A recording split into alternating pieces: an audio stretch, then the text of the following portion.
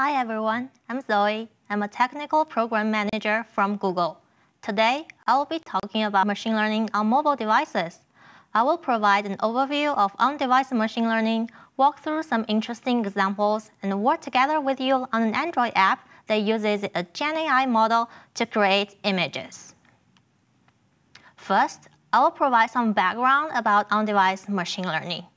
Here listed a few advantages of on-device machine learning. Before diving into that, it might be helpful to understand a bit about how machine learning models run on devices and what's the difference between serving from device and servers. Take hand gesture recognition as an example. To run the machine learning model on servers, your device camera first captures your gesture, and then your gesture will be sent to a data center where the machine learning model is hosted, and the machines there will process your gesture and return the detection result back to your device. And this is server-side machine learning because models are hosted on servers. For on-device machine learning, the models are hosted locally on your device. For example, the hand gesture recognition model can be pre-downloaded to your mobile, and then when you make a model inference call, it invokes your machine learning model from your device directly. And this is how on-device machine learning can provide the benefits mentioned in this slide. First, about privacy. By processing data locally, on-device machine learning empowers users with complete control over their information. This eliminates the risk of data breaches or unauthorized access that can occur during cloud transmissions. And also, it provides some enhanced security. For example, sensitive data like facial scars or audio recordings never leave the device, minimizing the potential of misuse and ensuring compliance with our strict privacy regulations. Secondly, reduced latency. On-device ML eliminates the need to send data back and forth to the cloud. This leads to significant reductions in cloud transmission latency. This also enables real-time responses and seamless user experiences. Consider a mobile app that uses facial recognition to unblock your phone. On-device ML ensures instant recognition, and this reduces the delay associated with cloud transmission and making unblocking your phone faster and more convenient. Besides, it also works offline with uninterrupted functionality. For example, on-device ML allows applications to function even when an internet connection is not available at that time.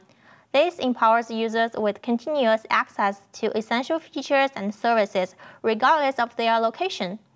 Imagine a translation application that helps you navigate a foreign country.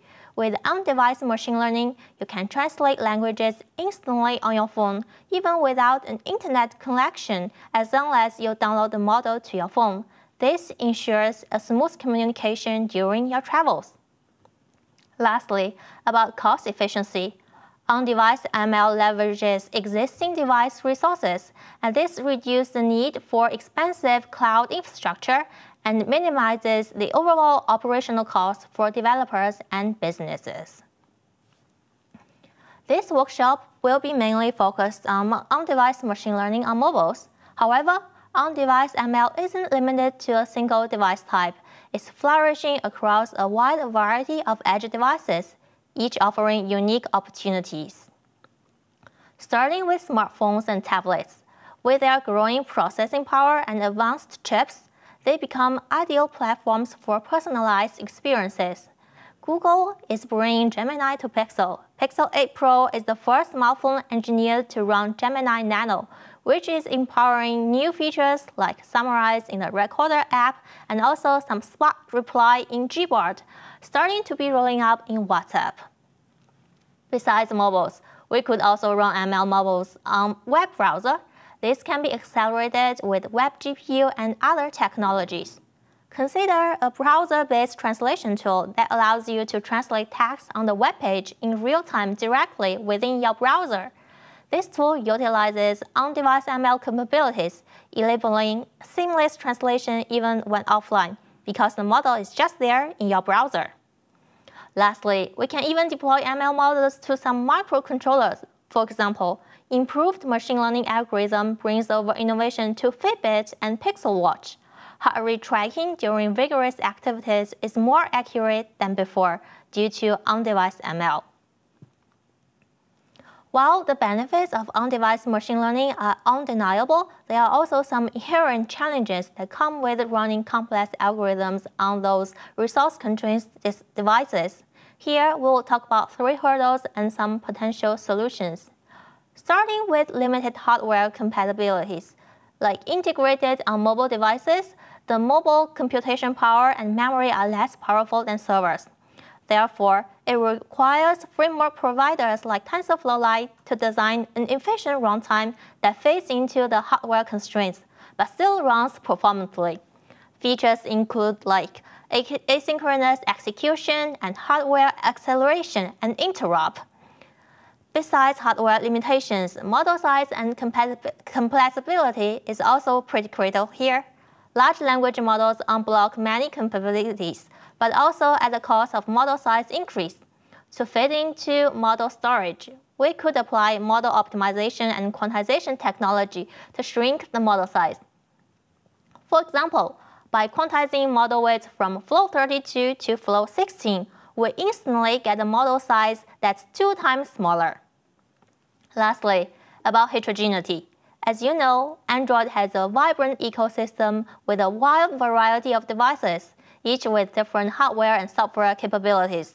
To be able to adapt to that, on-device solutions need to be deployable on edge CPU, GPU, and other chips. Here, I will show you some interesting examples of running machine learning models on mobile devices. You can find these demos on TensorFlow.org website. The code is all open source on GitHub. Feel free to download it yourself and play with it. The first example I'm showing here is a task completion task on an Android app. We provide a code lab to run a Keras model on device. The original ML model comes from Keras NLP, which is a library that contains state-of-the-art pre-trained models for natural language processing tasks, and can support users through their entire development cycle. You can see the list of models available in the Keras NLP repository on GitHub. Their workflows are built from modular components that have the state-of-the-art preset weights and architectures when used out of box. In this example, we provide a detailed tutorial on how to turn a Keras model to a TensorFlow Lite model and how to perform quantization techniques to it. And then you can also integrate it into an Android app.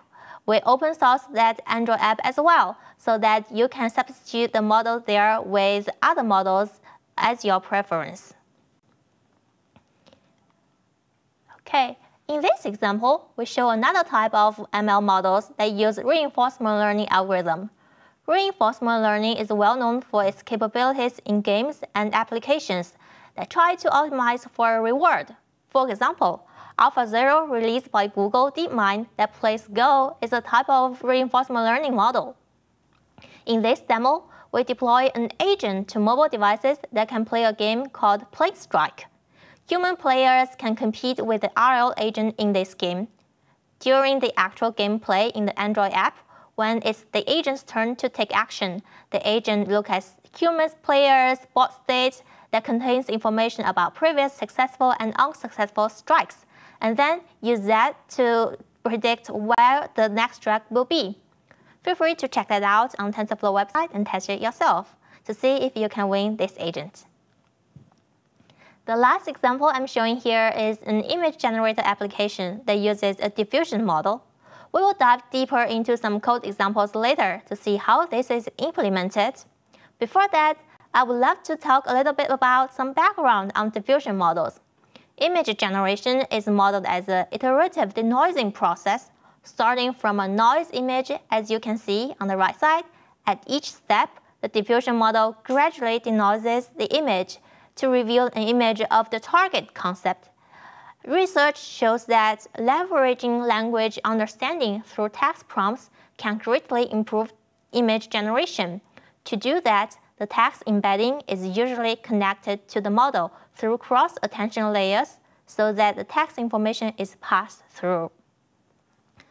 With that, I think it's time to try it yourself, following some tutorials here. This code lab provides this collab provides some basic information of how to run a basic text-to-image generation. The workshop is written by Paul Ruiz. This application is powered by a diffusion-based model exposed through MediaPipe solutions. Before we get into all the fun and exciting parts of this new MediaPipe task, I'd love to mention that our image generation API supports any models that exactly match the Stable Diffusion version 1.5 architecture, and you can use a pre-trained model or your fine-tuned models by converting it into a model format supported by MediaPipe image generator. We have already provided a conversion script. You can check out MediaPipe website and play with yourself. And here we are going to walk through some collab, and this is some prerequisites to run through the tutorial by yourself. First, you will need to install an Android Studio. This tutorial was written and tested with Android Studio Giraffe version. Next, if you want to run the application on an actual mobile device rather than a simulator in Android Studio, we recommend you use an Android device with at least 8 GB of RAM, because GenAI models are computational intensive. Also, some basic knowledge of Android development might be very helpful here. This will help you easily follow through this tutorial to deploy an Android app. We have provided this code skeleton on GitHub. You can find it under Google sample/MediaPipe repo. Now, I'm going to briefly introduce some key functions in this code example, starting with the library we are using. You can go ahead and add this dependency to your Gradle file. This is a MediaPipe task library that exposes easy-to-use Java APIs that you can integrate with your own apps. Next, you'll navigate into a file called image generation helper function. This file does all the heavy lifting in our image generation application. You'll start off by setting up the options for your image generator object. Here we show you how to set up a model path. You will populate the model path in later steps. An optional parameter here is LoRA weights. If you go to Google Vertex AI Model Garden, you'll find detailed instructions on how to train a set of LoRA weights. These weights can further be plugged into the options here. For this example, we will start with some basic and default weights from the model that you download later on. After you finish configuration options, you can initialize an image generator object using createFromOptions function. This way, you will create an image generator object that will be used later on. And next step is to configure the inputs. Below, you will see another function called setInput. The purpose of this function is to set these initial parameters for the image generator when you attempt to create an image that displays intermediate steps. This function accepts 3 parameters: prompt, iteration, and seed. For prompt, this is a string that will be used to define the generated image. And iteration is the number of iterations that the task will go through while generating the new image. A seed is a value that can be used to create new versions of image based on the same prompt. You will generate the same image if the same seed is used. This can help you test your models and reproduce the same results. Okay, the next step is where all the generation takes place. The generate function accepts the same inputs as setInput function that we saw previously, but also creates an image as in one-shot call that does not return any intermediate step images. It's important to know that this task happens synchronously. You'll need to call this function from a background thread. You'll learn this a little bit later in this collab as well. Once the generate function returns a result, we will use the helper function to extract the bitmap from the result. Okay, this is the last step under the helper object. Similarly to the previous step, this step also does image generation function. However, here we are using the execute function that takes in a Boolean value. This Boolean value tells if it should return the intermediate image or not. And for a single step of generation, the function will perform using the execute function. this will be the final step before we're going into the next slide. Okay, now we can navigate to the main view model, and this file will do all the assembling and bring all the app all together. The main view model file will handle UI states and other logics related to the example app. Towards the top of the file, you'll find some comments, and that marks the start of step 6. This is where you will tell your app where it can find the model files that are necessary for image generation. For this example, you will set the value to this location. You will need to go to the MediaPipe image generation website and download the model file. There are a variety of model files we provide there, and you can also use LoRA weights that we mentioned before to fine-tune your model. And from there, if you scroll down to the Generate Image function, towards the bottom of this function, you'll see both step 7 and step 8. These will be used to generate images with either returned iterations or none, respectively. As both of these operations happen synchronously, you'll notice that they are wrapped in a code routine. This slide shows the code example of generating the image without showing iterations. We will be calling the generate function that we defined previously in the helper class. This will run synchronously and return you with a final result. Then you'll copy the result to the output bitmap and update the UI state. And this way, you can see that in your Android app. Okay, the next code block allows you to generate image with showing intermediate interactions. Here, the generation is wrapped inside a while loop that loops through the configured iteration. For example, if you set the iteration to a default value of 20, the code block will be looped and executed 20 iterations to generate a desired output image. The display iteration here means after how many iterations we should show an intermediate result. If you set the value of display iteration to 5, it means that for every 5 iterations, we will show the current output image.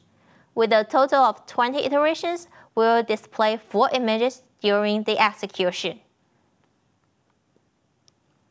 Then, if the app detects that the current iteration needs to display an image, an update to the UI state will be triggered, so that users will be able to see an updated image on the UI. Here, we are also outputting some messages to help us debug and navigate through different states. By now, I think you have completed all the required code in this Colab tutorial. Remember to download the diffusion models from the MediaPipe image generation website so that you can deploy and run the models by yourself. You can hit the green button in Android Studio and start testing it out.